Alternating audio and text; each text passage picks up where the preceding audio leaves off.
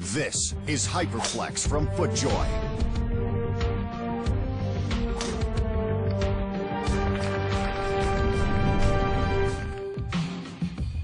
A shoe like nothing you've seen before.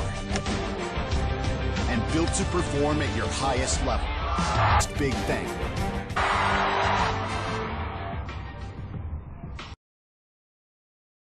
Hyperflex. Step into the next big thing.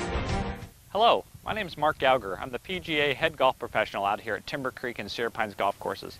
In this month's tip, we're going to talk about physics and using momentum versus leverage. There are two ways to create power in the golf swing. One is with momentum and the other is with leverage. When swinging the golf club, we want to experience momentum, the tendency of a moving object to continue moving, in this case, the golf club moving forward.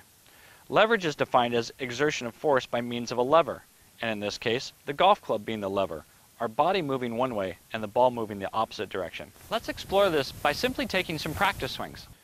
Observe where your weight ends up.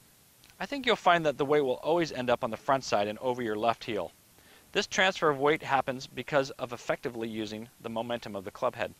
So the next time you're out here at the Timber Creek driving range, explore the physics of the golf swing and in particular the momentum of the club head.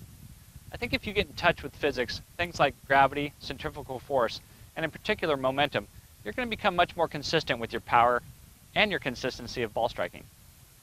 Check out the coupon at the bottom of the page, and this month receive 20% off an annual range pass at the Timber Creek practice facility. Thanks so much. We'll see you next month.